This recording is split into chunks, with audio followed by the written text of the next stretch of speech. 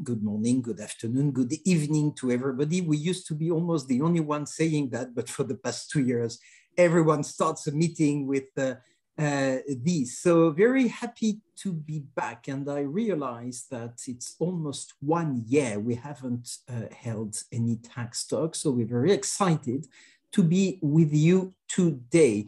I would introduce the squad right now. I think you all have heard from and about Dr. Pros, who is the master of Pillar 2 and also of Pillar 1. You all know Melissa de Jong, who has participated and has been involved in both pillars. I think you've also met Félicie Bonnet, who has been a key pillar of Pillar 2. Now we are very glad to introduce two newcomers. Actually, they are not that new in CTP, in the Center for Tax Policy and Administration, but they are new to the tax talks. I mean Manuel de los Santos, who is the head of the transfer pricing unit, and Lee Harley, who's the head of the tax treaty unit. Lee replacing Sophie Châtel, who left us and went to be elected in Canada as a member of parliament. Bonjour Sophie, si tu nous écoutes. If we can move on to the overview of what we're going to discuss today, and we'll try to be as quick as possible to leave room to a Q&A session, even though we have so much to tell you that we may take too much time.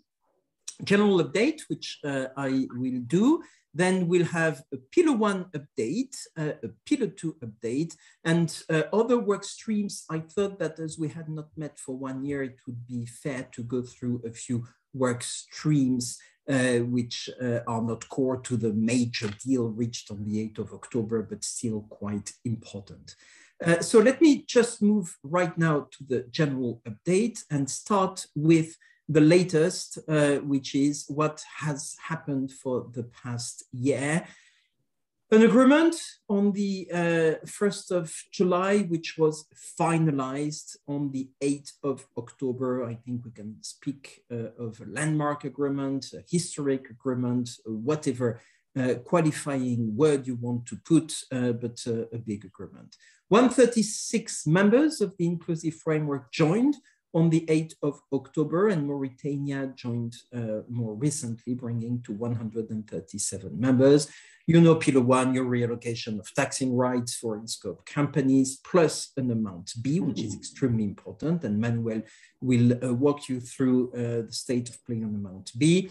Pillar 2, made of two components as well, the global rules on one hand with the global minimum tax of 15% through the income inclusion rule and the tax payment rule for companies above 750 million euros of turnover, and a subject to tax rule. And Lee will walk you through the STTR as well. Finally, we adopted a detailed implementation plan, which we are currently deploying, and that's what these tax talks will largely be about. Next is the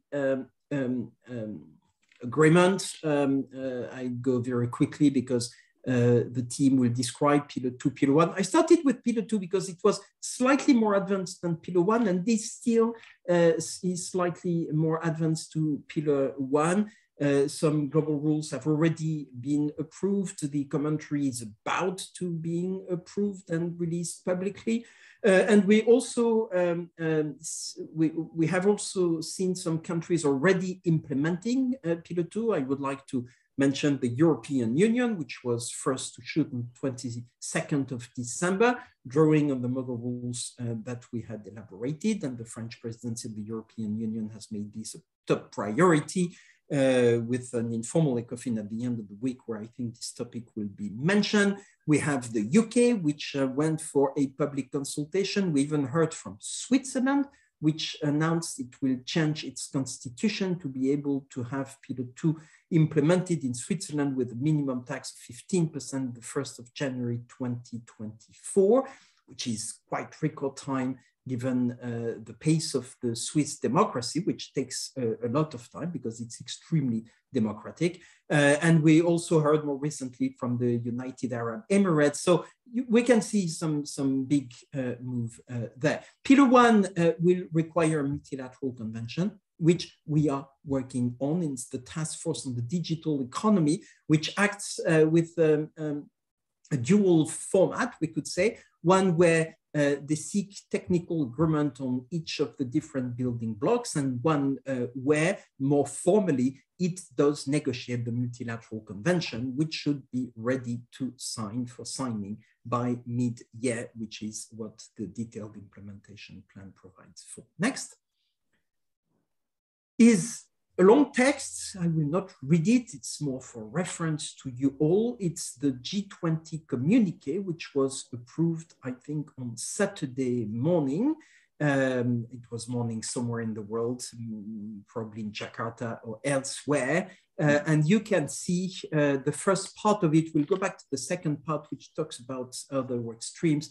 But the first part of it is just about the G20 finance ministers reiterating their support and their commitment to the delivery of Pillar 1 and Pillar 2 within the agreed time frame. You can see will come into effect at the global level in 2023. They welcome the progress made on Pillar 2. They call for swift implementation of Pillar 1, and they mention bespoke technical assistance for developing countries to support all aspects of implementation. So you can see here that the political momentum has not gone away, it's still here and extremely forceful.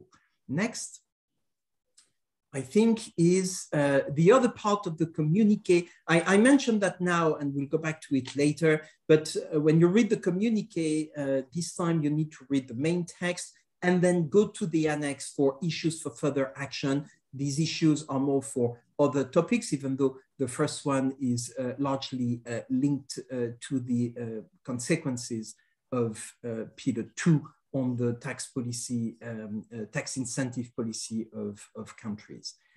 Next and final, I think, for the introduction is the move to Pillar 1. So I think now I will move to Arim, it seems, to drive you through the current work on Pillar 1. Arim, over to you. Yes, thank you, Pascal, and good morning, good afternoon. I will take you through Pillar 1. I will not be alone, you will be relieved to hear. There will also be Melissa and there will be Manuel that give you a sense. We have relatively little time. We can spend hours on Pillar 1. Today we won't, but we are spending days and nights on Pillar 1, rest assured. So what I wanted to say is just a couple of words, I guess, on where we are in the process, and then Melissa will go more specific on questions of revenue sourcing, where you know that we have a paper out, and then Manuel will go on Amount B. I think it's also important, as Pascal has just recalled, that we are working within the timelines that are set for us and that have most recently been repeated last week by the G20 finance ministers. And so that is a timeline that is set, and it's within that timeline that we're trying to do our best to not only come up with sensible rules, but to also do this in a process that is transparent and engages with stakeholders. And so we have received, of course, input from business. We have received letters, some letters we like better than others, but I think there is an understanding, and that we have responded to that. We have heard the voice that there needs to be a consultation process. And so before the end of the year, we have started to set up this consultation process. And you've now seen the first papers that have come out as part of this consultation process. We do understand some of the frustrations that are out there. We're trying to address them at the level, I guess, of the secretariat, also members, with as much engagement as is possible within the overall timelines that we have. I think we also note, as some of you have observed, that the timelines are tight for turnaround. We are grateful for those people that have been able to contribute in the first set of public comments and consultation, and Melissa will talk about this. Others will come. We also recognize that some of you have spoken and said there's individual pieces on which you comment, but you haven't seen the other pieces, so it's fair to reflect also that you may wish to have commented differently had you known another design element. But that is some of the trade-offs that we have in trying to sort of put documents out early enough and soon enough, as soon as they stabilize, and not wait until everything is. So we are aware of these points, and we bear with you if you bear with us, and we understand that that process can be somewhat frustrating, but we hope we're now in a good process that we have started, however tight it might be. So then with that sort of general observation, I think let me just briefly talk to where we are. I have another slide in a second to tell you a little bit about revenue sourcing, tax base, and the process that we have, and Melissa will say more about this. And then you see here also the other building blocks. That's a chart that we've used before that shows you the elements. And so, you know, next in line, so to speak, also in terms of sketching out a bit what to expect in the future without being able to give you a specific date as much as I would like it on each of those. There is the question around scope. It has general aspects and then specific aspects on extractives and regulated financial services, and we're advancing on those. We are having discussions in the TFDE, second round, third round discussions in some of these aspects, and hope to be able to get that out as a public consultation document around scope, including scope exclusions, hopefully at the same time recognizing, however, that of course there's also different stakeholders if you speak about the extractives community and the regulated financial services community. Then another block, the next block here, I think that you can see is the tax certainty part. And importantly, not to forget, there is two tax certainty parts that then also come together. There's one, the tax certainty for amount A, the new taxing right, where I think everybody agrees that this is a design of a taxing right that is derived from consolidated financial statements. It's something that we tax and design how this works together. And then there also needs to be a process that is implemented on a multilateral basis. And we can't have a situation where we have different countries auditing different parts at different times. So clearly there we are in the design of an early tax certainty process that will have a binding resolution, that will have a high level of detail also, but I think that is very important as we all recognize that this whole system cannot work if it's not underpinned by a strong dimension of tax certainty. And importantly, also linked to that, it's not just about the tax certainty for amount A, it's also tax certainty with respect to aspects related to amount A, which, as you know, can be transfer pricing adjustments that would have an impact also on residual profits. And so it's really if you wish, a total tax certainty package for those companies in scope here in particular that we are in the process of developing and then hope to get out, on which we are looking forward to comments. We already had, I think, a detailed discussion on the blueprint. We've had inputs from many of you over the time that we have discussed it, for which we're grateful, and then we will put this out. Then, in some sense, a third block, as you wish, is another three issues here, very important from a fiscal perspective, from a design perspective, from an overall perspective of the whole pillar, the elimination of double taxation, the marketing and distribution safe harbor, and the treatment of withholding taxes. And that will be another piece in the consultation process. Then we have administration. We're working on administration in the design of the rules and even the tax certainty process. You can think of part of administration. We certainly would be interested to create as much as possible a one-stop shop as we can, and then see how we can work this. I think there's a win-win where tax administrations and taxpayers are both looking for simplicity, so there should be a way through in the design of that. Segmentation, of course, is something that is only arising in very limited circumstances, but sort of we need to think about that also for the different dimensions when they're stabilized.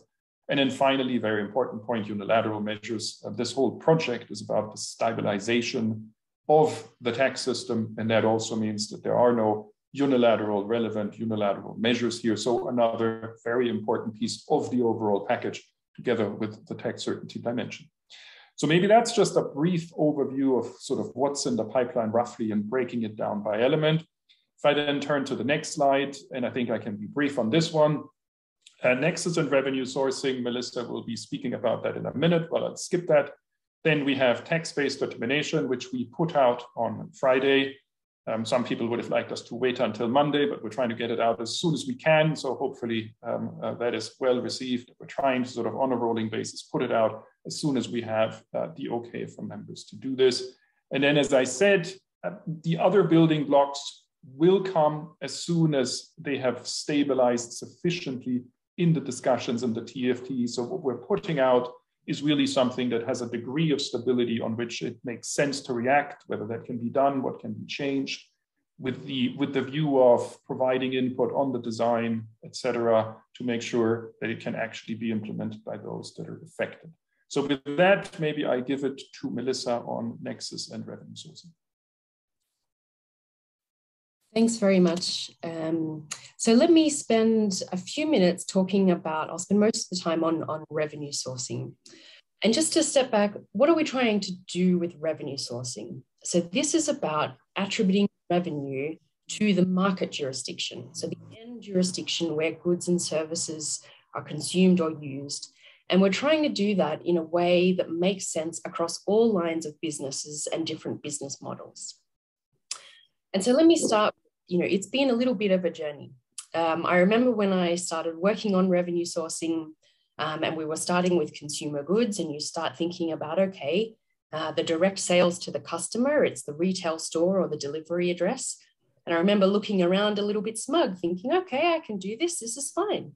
I think then you also see on the other end of the spectrum of this journey, we've had moments, when we started working on cloud computing, when we thought, we don't know what to do here. And I think we've had, all of those shades of gray in between. So I think, where we are now, it's not agreed.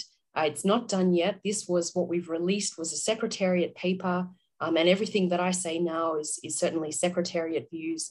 But what we're trying to do in this journey is get the balance right between accuracy and compliance costs, get that balance as good as we can. And so I thought maybe to start with, just sort of to explain a little bit, if we look at the finished goods rule, not the technical detail of the rule, but just as an illustration of some of the design principles that you'll see throughout the revenue sourcing rules and how we're trying to strike that balance. So as I say, you start with the direct sales, and that's easy because there's already a direct relationship with the end market. And then you get to distributors, where there's no direct transaction with that end market, but you're selling through an unrelated business. And so when we started this, we thought, okay, well, we write a reporting rule and we just get everyone to change their contracts, and we get distributors to tell the selling business where the goods end up and how much. And I think this was the first point where we really had some very helpful feedback from business to explain to us why that wasn't a viable approach, why you couldn't implement reporting on a massive scale like this, why changing contracts wasn't really just about tax, but there were real competitive issues, that the sheer scale we were talking about. So that helped us, I think, not only understand the challenges with where we started, but also to get into problem-solving mode. And I think that when you look at sort of the cascade of rules that we have just for finished goods as an illustration, how does it work? So we start with indicators. So that's data points that the business already has about the end market, where the goods have ended up. And I would note there, we have no hierarchy in those data points, those indicators, which was another key change that we got feedback from business on. And so what we're trying to do here is use flexibility, but having accurate information. That's always where we start with the indicators. So accuracy, but with flexibility. Then you move through the alternatives in this rule. And so then what we do is we acknowledge that that may not always get you all of the information you need. And so we look, what other information can we leverage? What other legal information and commercial intelligence can we leverage to make sure that we get information about the market jurisdiction here? And so we have a rule, for example, on when we can rely on the location of the distributor, or when do we know that goods are sold in a region. And even though we don't know the exact proportions, we can get close using an allocation key, using the information we do have. And so what we're trying to do there is say, how do we use what we have to sensibly approximate the end market, but without doing new information reporting requirements? And then lastly, I think then we also have in mind that we need to make sure there's no gaps so that all of the revenue can be sourced. But also keeping developing countries in mind. And so we have a specific allocation key here that gives certainty in terms of how to apply the rules when you run out of information, but making sure that all revenue is sourced. So those are some of the design principles that we have, and you'll see those throughout the rules. So when you get to the rule for components, when you get to the rule for cloud computing, we know that business almost always won't be able to see through a supply chain to the end market. And so those consistent themes about using the intelligence we have to get a good sourcing result that accommodates different business models, but that makes it possible for business to comply and have certainty about how to apply the rules. And ultimately, while making sure that we fully allocate amount A to the market as per the agreed policy. So we have to get to that policy objective, which is sourcing to the end market. So those are some of the design features that we had in mind as we were working on these rules. And so if we turn to the next slide, that's the Secretariat document that we put out. That was our attempt at trying to balance those considerations. And so the consultation closed last Friday. So a special thanks to everyone that was able to contribute. We acknowledge it was a short time frame, but in sneak preview, because we'll publish tomorrow, I think we had 64 submissions and almost 400 pages of comments. So a huge effort, and we're very grateful.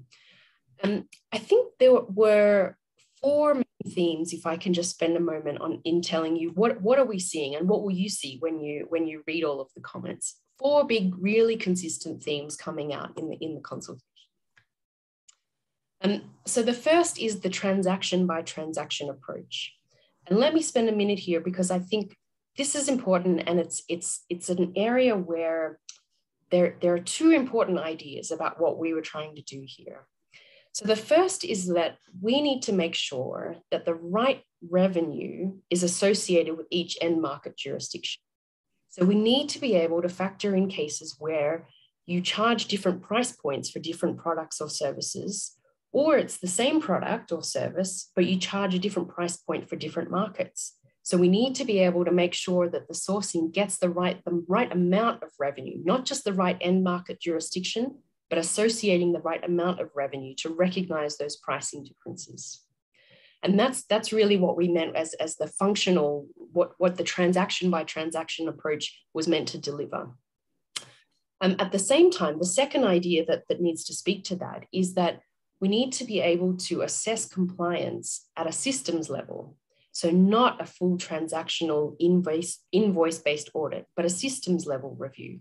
And those 2 ideas need to speak to each other. And I think it was clear from the comments that while there was an agreement for the need for accuracy, that a full transactional approach, which we had explained about, item by item, invoice by invoice, just was not doable, that it's far too granular and not necessary to be able to deliver that result. And we had a lot of really strong input about that, about just the enormous scale of transactions we're talking about for businesses that are in scope of Amount A, the way systems are designed that doesn't really gel with that. So that was the first bit of consistent feedback we got. I think the second one was about reasonableness in context. So there are a few places in the draft rules where we've proposed a test based on reasonable steps, for example, to obtain an indicator before you move to an allocation. And we knew that there was work to do on this, and we were very grateful for the feedback on that so far. And on this, I think we had 2 big themes. The first was, which we absolutely hear, business wants certainty about exactly what's here. And so there was a lot of concern about the subjectivity of reasonableness and the possibility for disputes. Have we taken enough steps? Were they the right steps? I think that the other part of the feedback we got here about reasonableness was strong feedback about the real challenges that are involved in obtaining new information. So, and in particular, I think the challenges involved in asking for information from customers, especially in B2B services. And we had a lot of examples, where you've got many thousands of customers and there's commercial sensitivities, and where it's actually not possible for the MNE to even verify that the information they might get from a customer is really the actual place of use of a service. So some really clear input about how we need to approach the reasonableness idea here. I think the third thing, and this I think will be a recurring theme, was about simplicity. And, we hear that. I guess I would say, if you're only in the finished goods business, or you're only in the components business, then the rules you need for revenue sourcing are probably only 2 or 3 pages. And the way we've built the allocation keys, it's really designed to try and get to simplicity quickly. But we also know that there are businesses that are in almost every category of revenue that we've written a rule for. And so it is an enormous task. Complex businesses have complex compliance obligations. But having said that, we hear the call for simplicity, and let's see if we can do better on that. And I think there were 3 ideas that I just wanted to mention, which I thought were interesting. We got a lot of feedback on the allocation keys. So this is where we say, where you've run out of information, you can allocate, for example, using macroeconomic data. A lot of support for that, and a lot of business that would like to be able to use that more widely and more easily. I think the second thing we heard was ideas about, can we expand the idea of a de minimis amount of transactions, or a de minimis amount of revenue or ancillary revenue where you could source it in the same way as the majority of your revenue. Now, we have a rule like this, the supplementary transactions rule, but there was a lot of support for that and wanting to see that apply in a bigger way. I think the third thing we had in terms of simplicity was wanting to see guidance in the commentary to avoid complex characterization rules. And so we got some good examples that we can draw on in the commentary. For example, how do we explain the difference between a finished good and a component? And so that was really helpful for us to be able to tease out a bit better. The fourth and last thing that I'll mention, just in terms of the consistent themes we were seeing in the feedback, is recognizing the crucial link to the certainty process, which I mentioned before. A lot of calls for advanced certainty. So wanting advanced sign-off that the approach that they're taking, that business is taking to their revenue sourcing, that the data that they're using is the right approach. And that makes a lot of sense to us. We know that revenue sourcing is maybe the most fact-intensive part of Amount A. And we know that systems build takes time. And we know that we're building something that's hugely innovative in terms of the multilateralism of this process. And so that does require certainty early for everyone about exactly what's expected. I think related to that, we heard a lot of calls for what you might call a soft landing. So recognizing genuine efforts, particularly in those early years, where it is a learning experience. This hasn't been done before. And so genuine efforts and recognizing those without going down a road of penalties too soon. And I think the last thing in terms of the importance of certainty was a call for consistency in implementation. So making sure that we write rules that are not just clear and credible and able to be applied, but the way that they're implemented domestically and in the multilateral convention to make sure that we are all on the same page. So those were some of the main themes I wanted to touch on. I think the public comments have given us a lot where we can reflect with the delegates and see what we can do to keep improving. I started here with a reference to the journey. There's a saying that it's not about the destination, it's about the journey. Although in the case of revenue sourcing for Amount A, it is literally about the destination. But the journey has been really important. We're not done yet, but I did want to thank the commentators for the collaboration and insight and recognize the incredible hard work of the delegates that are working with us on this as we try and take these forward. I think, there's no such thing as a perfect set of revenue sourcing rules, but I think looking at the comments that we've had, I'm confident that we can take this input and make it something that's really good.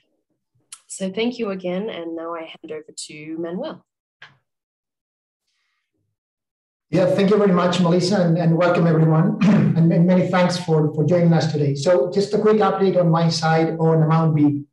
As you perfectly know by now, the work in Amount B is progressing under the Inclusive Framework Statement of October, and that statement requires us to undertake further work on simplifying and streamlining the application of the Upland principle to in-country baseline marketing and distribution activities. activities. So I think it's clear that the main goal, of this mandate is to design a simplified approach that actually helps in reducing the significant number of transfer pricing disputes that we see at the minute regarding the pricing of baseline marketing distribution activities, and also to the extent possible to prevent those disputes from arising in the future. But what I think it's important to underscore when we get into the reading of the October statement is that any simplification regarding the application of the principle that could be developed in the context of Amount B has to give special consideration to the specific needs of low capacity jurisdiction. And in undertaking this work, I think we are cognizant that those constraints can vary to some extent. So we can see situations where low capacity jurisdictions are wrestling with applying the conventional transfer pricing analysis that implies a number of inherent complexities. There is also another way of saying this, is like those difficulties of low capacity jurisdictions, for instance, in accessing information that eventually is critical in applying the absolute principle in a number of scenarios. And here I think we all have in mind, for instance, the well-known challenges related with the difficulties in identifying reliable or good local comparables. Sonia, if we can move to the next slide, please. Thank you. So on this basis, the technical work has already started at the level of the Working Party 6 and the FTA MAP Forum, and it's been focusing on two main components that are going to be pretty familiar to you, because these components of the Amount B solutions were already outlined to a certain extent in the blueprint of October of 2020. So the first of these components is the definition of baseline marketing and distribution activities. And here, I guess, putting just that in different words, the idea is to come up with the functions, assets, and risks that an entity needs to perform, to own, or to assume in order to qualify for Amount B purposes. And there are obviously a number of technical issues that need to be worked around when it comes to defining baseline marketing and distribution activities. Some of those that are currently under consideration by the working parties are, for instance, the significance or the relevance of different business models. Like, let's say that whether a tested party engaged in a distribution agreement under a buy and sell model, or rather it engaged in a commissioner or an agency arrangement. So those things have to be taken into account in shaping the technical work on Amount B. But also there is the issue about like how, for instance, multifunctional entities should be treated for Amount B purposes, which is also like under consideration. In particular, those situations where we can imagine an entity undertaking baseline market and distribution activities alongside with other activities that in themselves wouldn't qualify for Amount B purposes.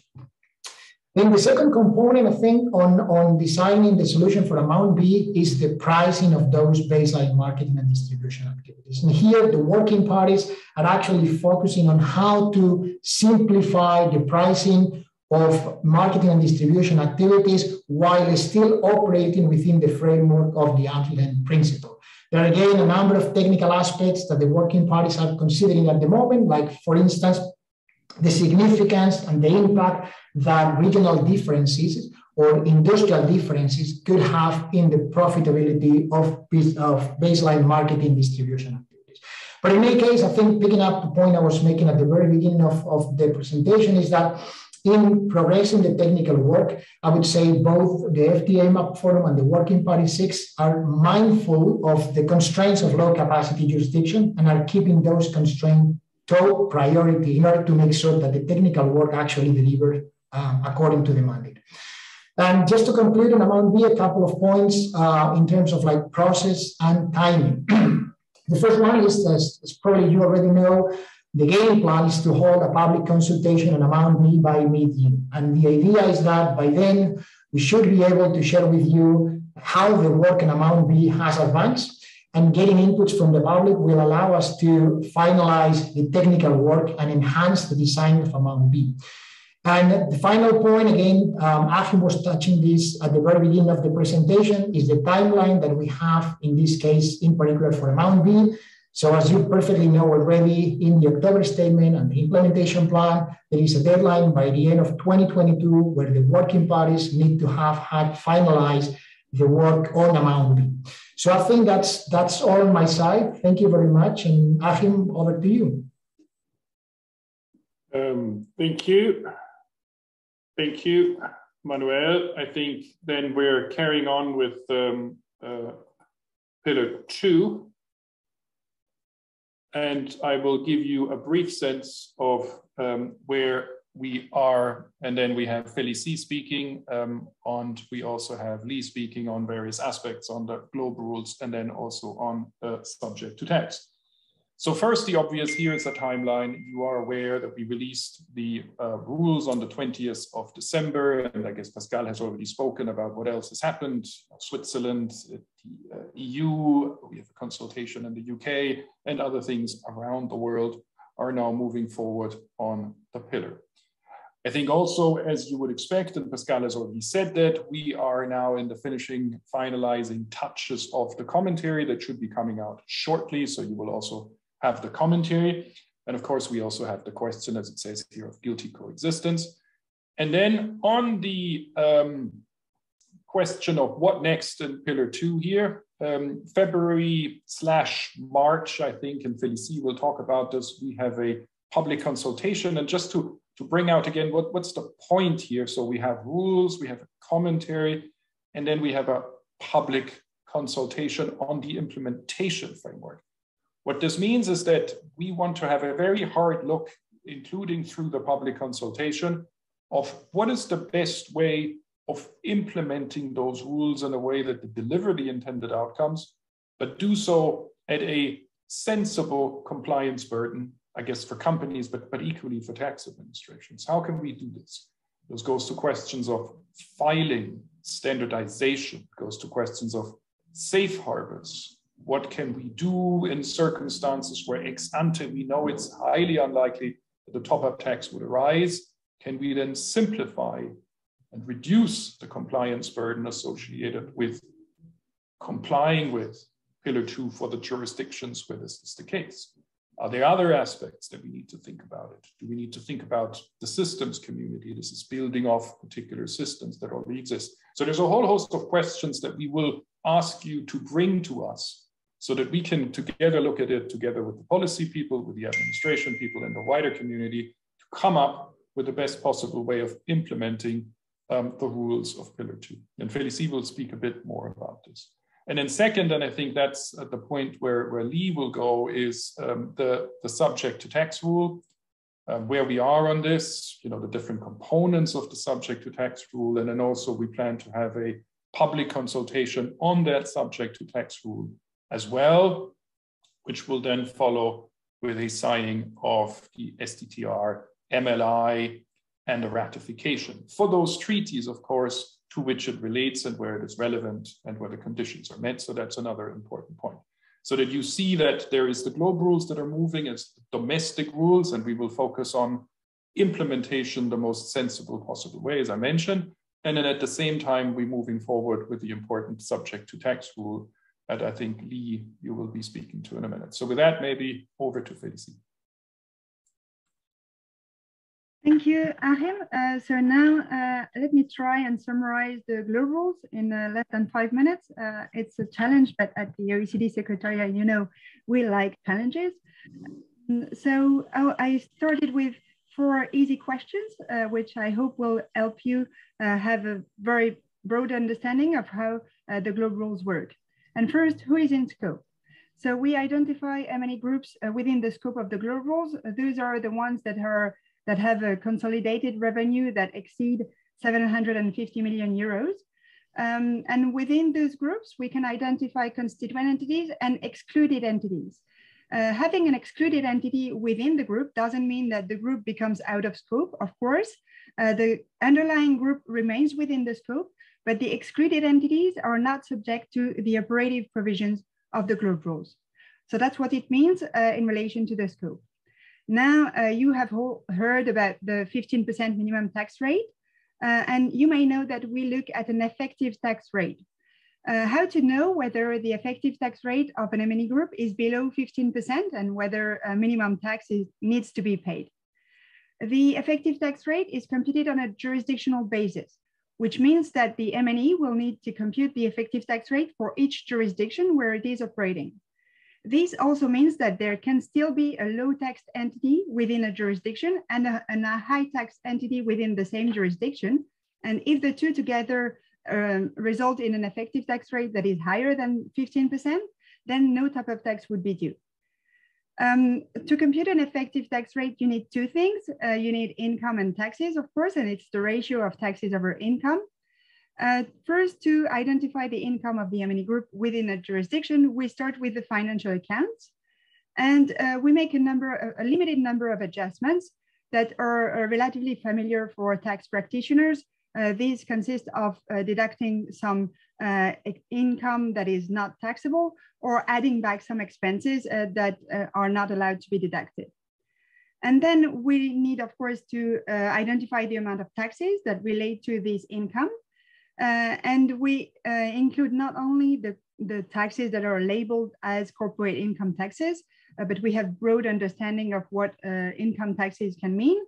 And we also include deferred tax expense to some extent to accommodate for timing differences to ensure that if there is tax that is for sure being paid within a short time frame, then it will also be credited for the taxpayer for computing the effective tax rate. And because we follow a jurisdictional approach, there will be some cases where income and taxes will need to be allocated to a given jurisdiction. For instance, I'm thinking of permanent establishments, and the underlying principle that we have is that the taxes will follow the income.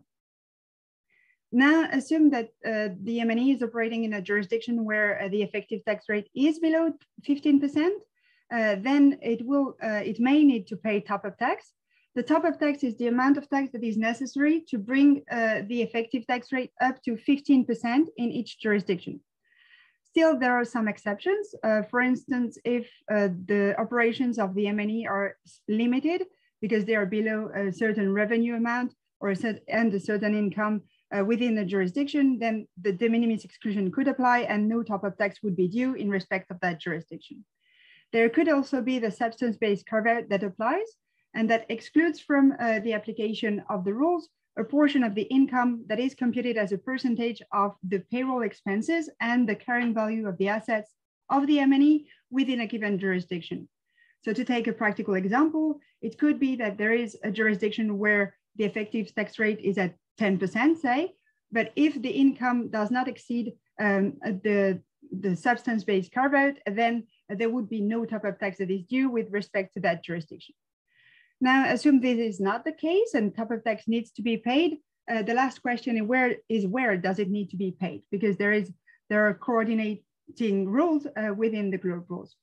And the first priority is given to the jurisdiction itself, because the jurisdiction where the M&E has some operations could impose a qualified domestic minimum top-up tax. This would be a tax that mirrors the operation of the group rules, has the same base, for instance, and that would collect the amount of tax that would be due under the group rules.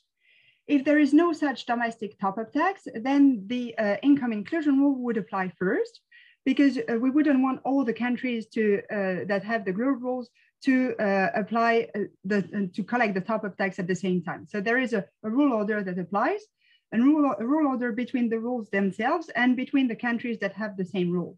So first, the IAR applies at the top of the ownership chain. And if there is no IAR that applies, then there would be the UTPR that applies. And here, the way to ensure that not all countries tax the same amount of income, there is an allocation key that ensures that all the countries only get a portion of the top-up tax to collect. So that's it for the overview. If we go to the next slide, where we have the next steps, what the inclusive framework members have wanted to do is to have model rules and a commentary to ensure that all of them have that want to implement the rules will have the same starting point, but they actually want to go further, and that's why the October statement referred to the global implementation framework that would be developed before the end of 2022, and that would cover several issues, as you can see on the slide, that relate to the administration, the compliance, and the coordination issues relating to the global rules. The idea is to facilitate a coordinated implementation of the global rules, because the inclusive frameworks would, of course, rely on each other for the coordination of the rules. Now, if we say a word about the public consultation that is going to happen very soon, you have seen that there are several aspects of the global implementation framework that will actually benefit from stakeholder input. Business will need to apply the rules, and they also know best how the system could be put in place to comply with the rules. So the public consultation will cover, for instance, the filing requirements, because each group will have the information in different formats, and there may be ways, of course, to accommodate those in the most effective and efficient manner. And as you may have seen in the model rules, there is a placeholder for possible administrative safe harbors, which could allow a tax administration to consider that an MNE has an effective tax rate that is above the minimum rate in some jurisdictions, if it meets some requirement. Those are the safe harbors, and those still need to be developed. And consultation will, of course, be very important here as well, because there is no point in developing safe harbors that are of no use for MNEs. So we will want to hear from you about that. So with that, as you can see, we still have some work to do, and you will hear from us very soon. And with that, now I pass it on to Lee to talk about the subject to tax. And maybe just before we go to Lee for 1 second, before we leave the global rules here, I think I should have said the same also in Pillar 1. A big thank you also for those in the business community and the bag that have helped us, especially on the commentary before we come to the implementation. So I know that there's certain members that haven't slept in months to provide the business input. So I think we will be having a consultation, I think, on the implementation. But first of all, also, I thank you for the input that we have received, that from the business advisory group, but also from other stakeholders like the BEPS monitoring group. So just to say that before we move on to implementation, thank you so far.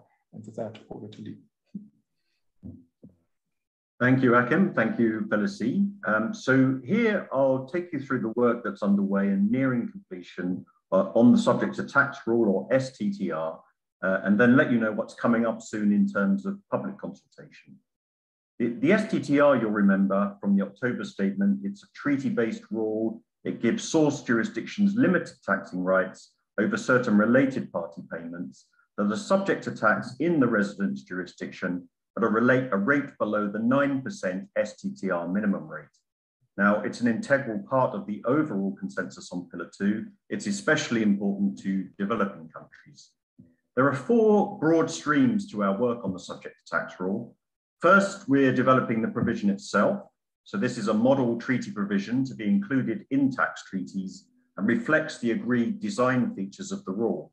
So it's a rule that applies to certain related party payments where those payments are subject to tax at rates below 9%, and then it allows the source jurisdiction to tax the payment at a rate up to 9%.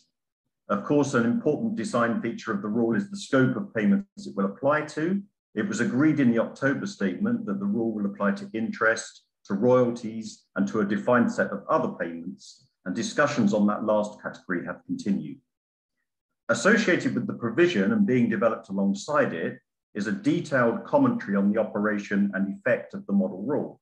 There are some ongoing discussions, but work on both the provision and the commentary is advanced and will be the subject of upcoming public consultation. Then we have 2 work streams focused on the implementation of the STTR. In the October statement, remember, it was agreed that IF members applying rates below 9% will implement the STTR in their treaties when requested to do so by developing countries. Developing countries here means countries with a GNI per capita of $12,535 or less in 2019, with that measure being updated at intervals. We're developing a process to support jurisdictions during that implementation stage with a focus on assisting developing countries. And we're developing a new multilateral instrument to facilitate the swift and coordinated implementation of the STTR in the affected tax treaties.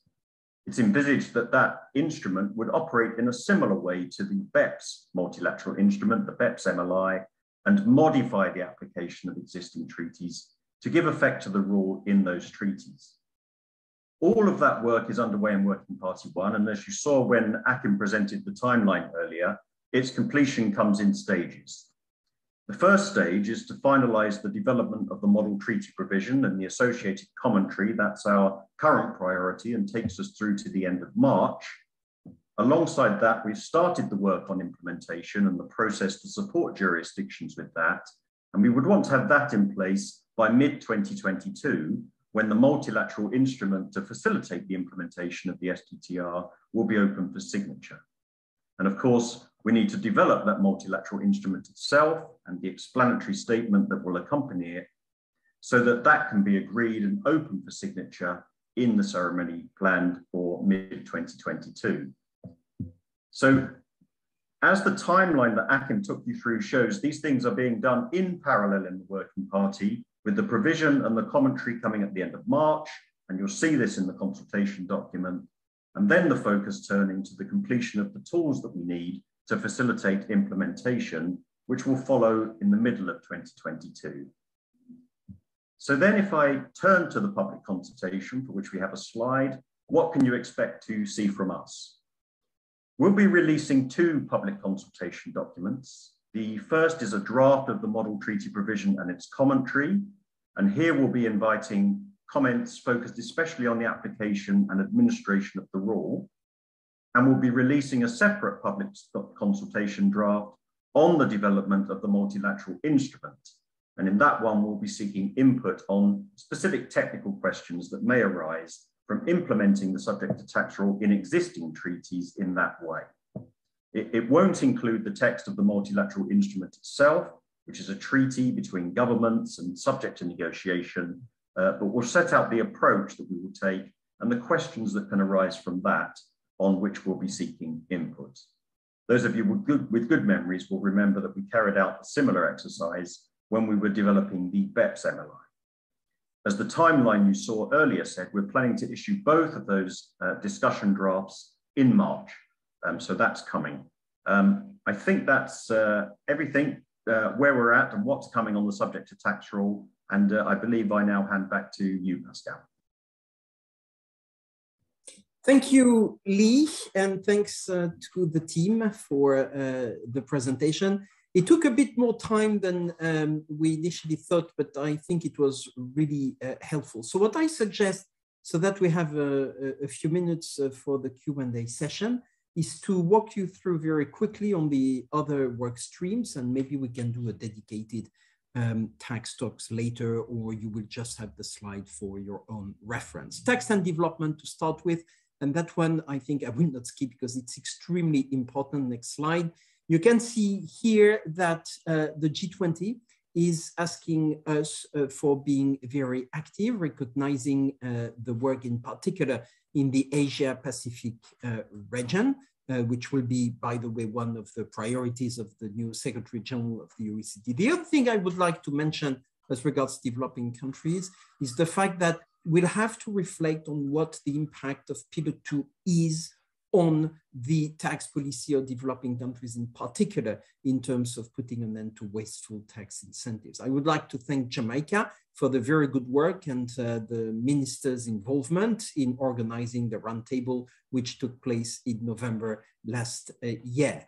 And I would also like to thank Indonesia for taking on the succession of the Italian presidency. Italy did put on the agenda work on tax and development. We did produce a report on tax and development, and the Indonesian presidency is asking her to follow up, in particular organizing a G20 tax symposium on tax and development, which will take place in July. Next, very quickly on the developments there, happy to announce that there will be a co-chair of the inclusive framework. And I think we haven't mentioned yet that Fabrizia La Pecorella from Italy was elected chair of the inclusive framework. She will have a co-chair elected in the coming weeks. And we're extremely happy to have Fabrizia. You can see other work, Tax Inspectors Without Borders, a new set of numbers showing how successful it is, and other work with, again, focus on tax incentive. Next will be on the tax transparency work. We can move to the tax transparency work. Extremely important stuff there. I think we have another leaks, Swiss secrets or whatsoever, which I think is largely old story in terms of files, but showing that this issue of transparency is still extremely important. And I think that the progress made on exchange of information is recognized in the analysis of the papers.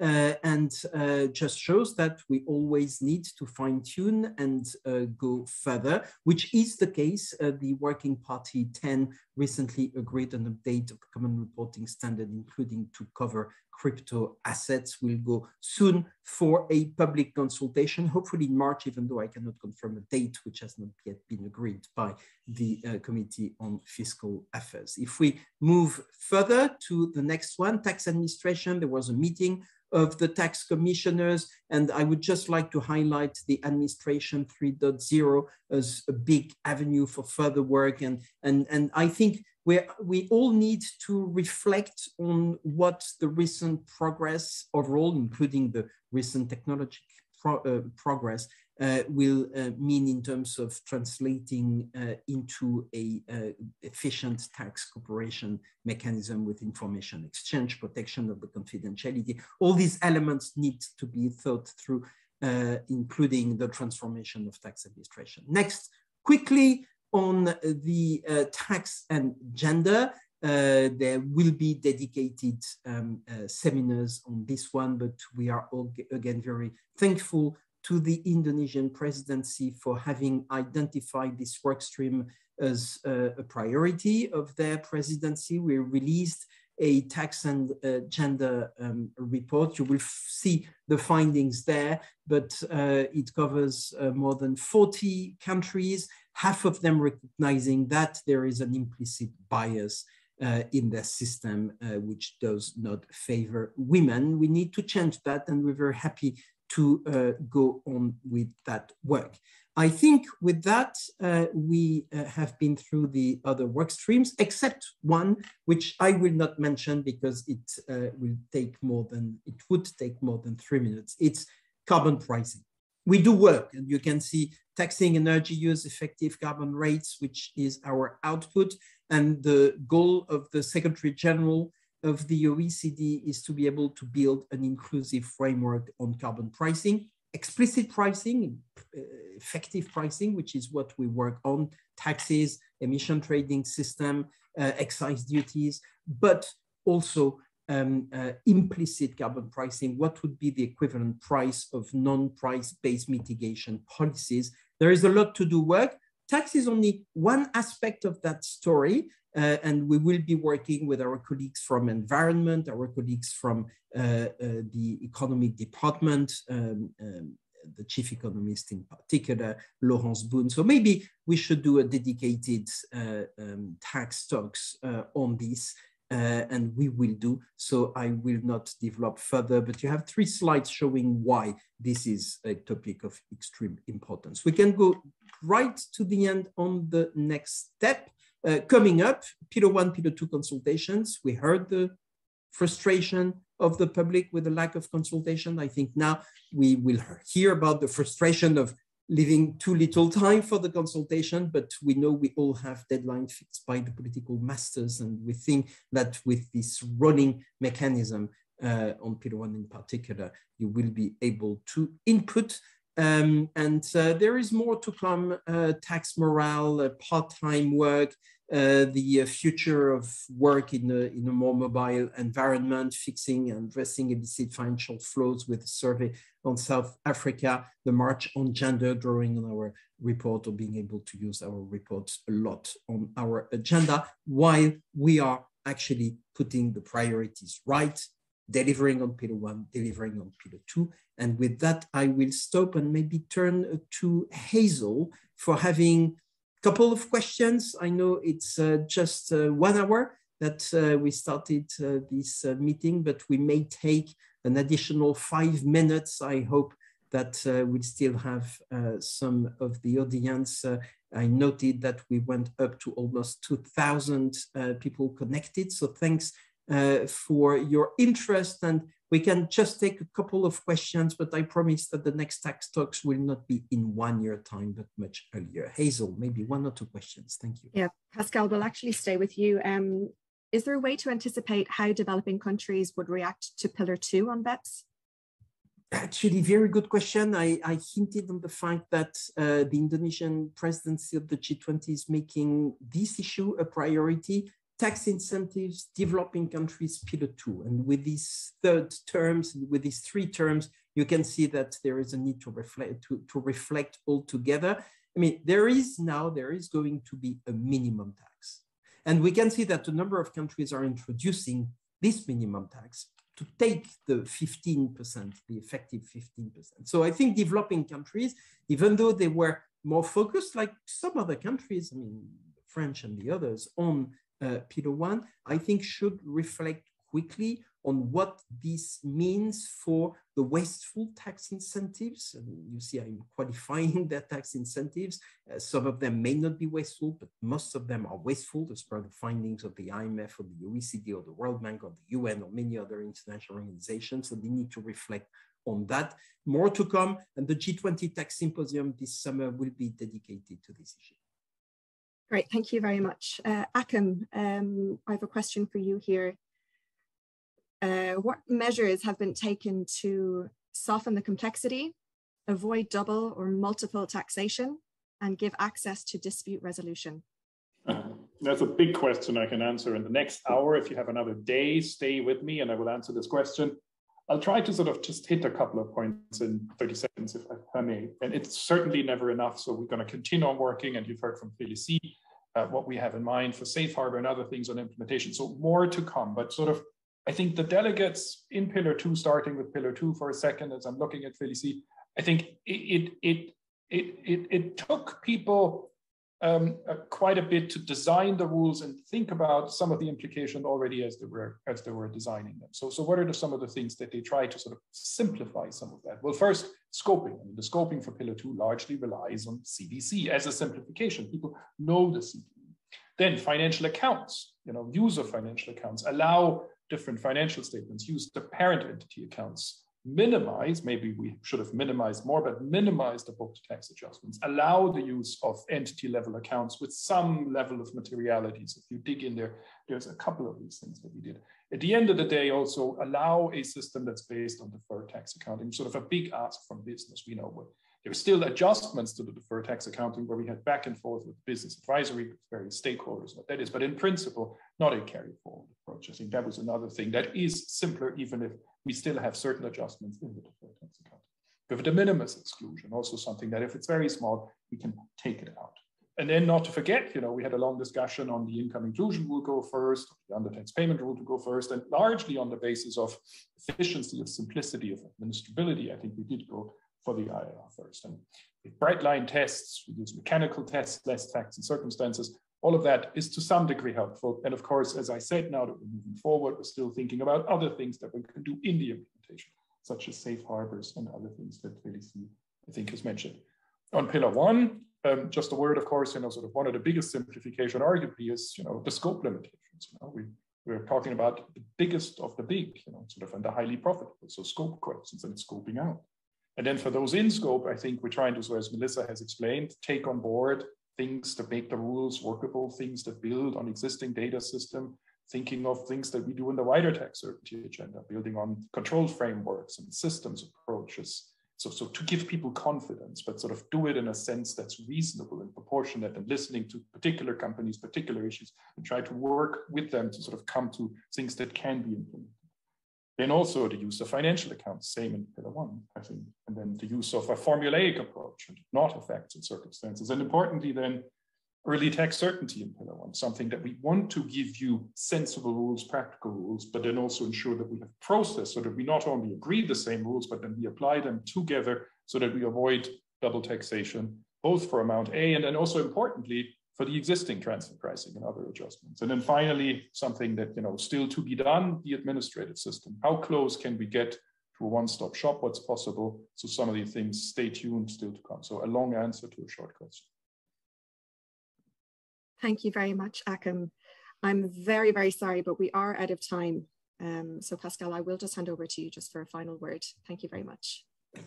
I would like to thank you, Hazel, and those who organized and participated to the panel. I would like to thank those who listened in.